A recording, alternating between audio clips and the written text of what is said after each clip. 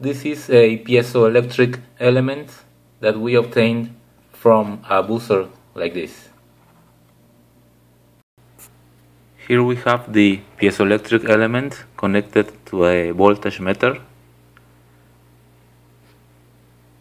When the element is pressed, a voltage is produced.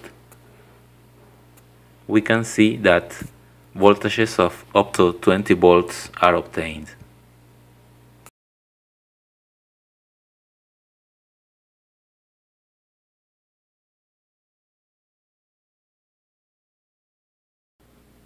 For a useful circuit, we need more components.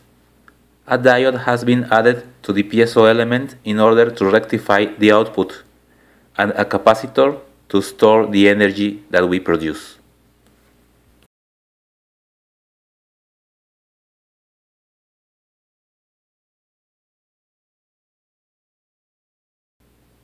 As we press the piezoelectric, the capacitor starts to charge and the voltage increases.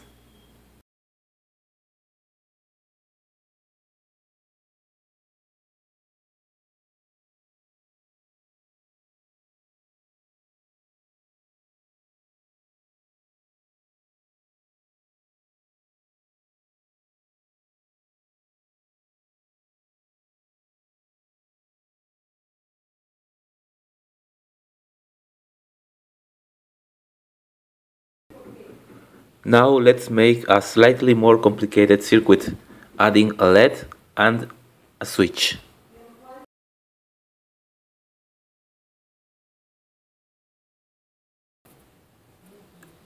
Here's our circuit.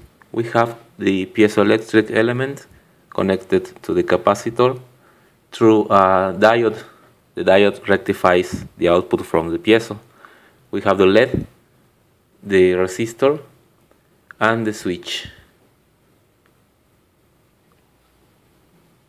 Let's now turn off the light, and when we press the switch, the energy stored in the capacitor is used by the LED.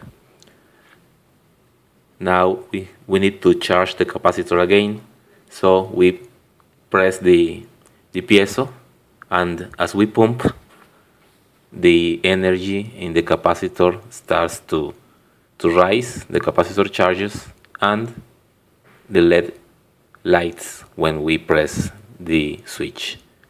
We can charge again and repeat the process in order to use the energy that we are producing with our element.